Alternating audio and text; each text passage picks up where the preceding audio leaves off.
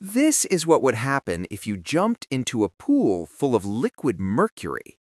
Liquid mercury is a shiny metal that's constantly in a liquid state.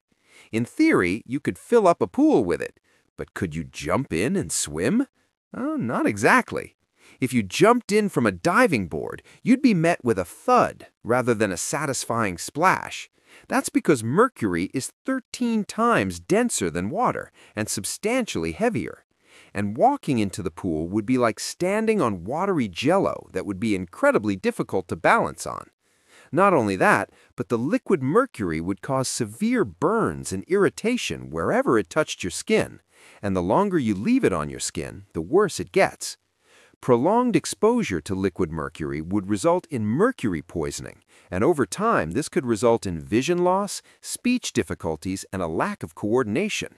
Oh, and also, if you stayed in the pool long enough, you'd pass out from the fumes and die. So,